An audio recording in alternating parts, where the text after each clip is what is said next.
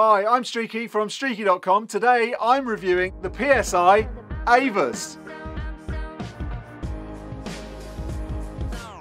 These are the Avaa active bass traps. They're from PSI Audio. You may remember a couple of weeks ago I reviewed their smaller 17 speakers. Now they pride themselves on being 100% analog, no DSP, so it's all kind of in the sort of R&D technology that they've built up over the years. They've been going since the 70s. They've been around for a long time doing stuff for other people. They're now doing a lot more of their own products. This one is something special, to be honest. With most rooms, you're always going to be able to treat the high frequencies really easily. As long as you've got your reflection points covered off, you've got plenty of trapping, the high frequencies, you can sort those out themselves. Most rooms have trouble with the low end. So a lot of people these days are working in smaller rooms. They're not working in rooms that have had sort of acousticians in, where they've come in and got some bass traps and they've, made them for the room so that they've worked out what all the different reverb times are and stuff like that. To get your bass under control, you would need literally a couple of meters deep of rock wool or some absorbent material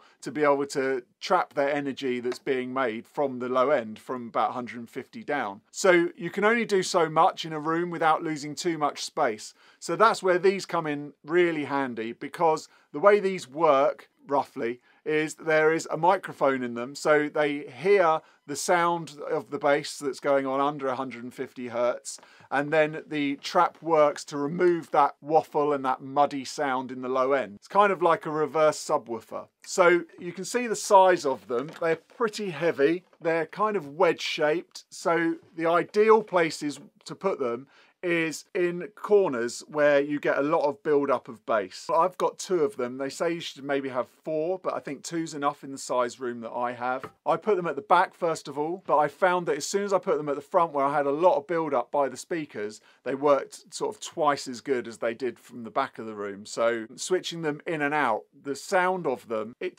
strips the kind of bass of all that woolly heaviness that's in the low end that you would normally probably try and EQ out, or you would try and compress it to hold it together to try and get some kind of tight bass going. So what it does, it clears that area, and then you can hear the bass that's going on, you can hear the speakers better, and so you can actually give much more detailed result in the low end rather than trying to EQ out your room. The problem is a lot of the times when you can't hear your speakers, you could have the best speakers in the world, but if the room's terrible, then you're not going to be able to hear those speakers, so you're literally wasting your money buying some expensive speakers. So that's where these boys come in. They clear that out. By clearing that out, they also, above the 150, they can clear some of the fog away from the mid-range, which is really nice because then you get a much better stereo image from it. So they're helping in the tops and the bottom because they're really just clearing up a lot of those kind of room modes that are going on. So do I like them? I really do like them. They're great. I mean, fortunately, they do come with a remote control, and so I'm able to switch them in and out so I can hear exactly what's going on. I don't think you can do that at a switch of a button with your treatment in your room, so you have to kind of hit and hope. With these, you can move them around and then, switch them in and out. They say, PSI, that it's like losing your back wall.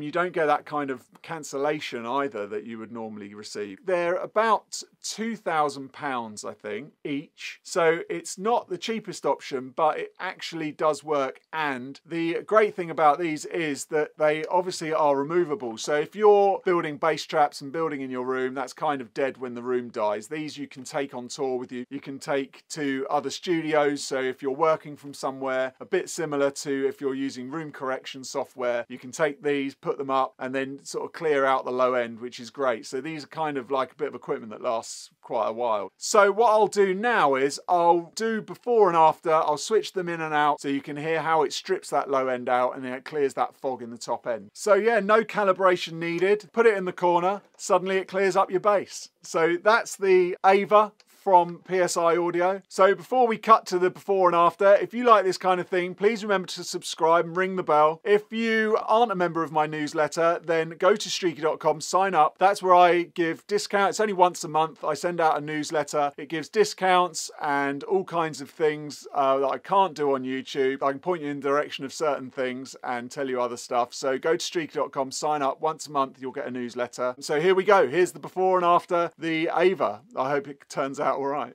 Thanks for watching. Bye.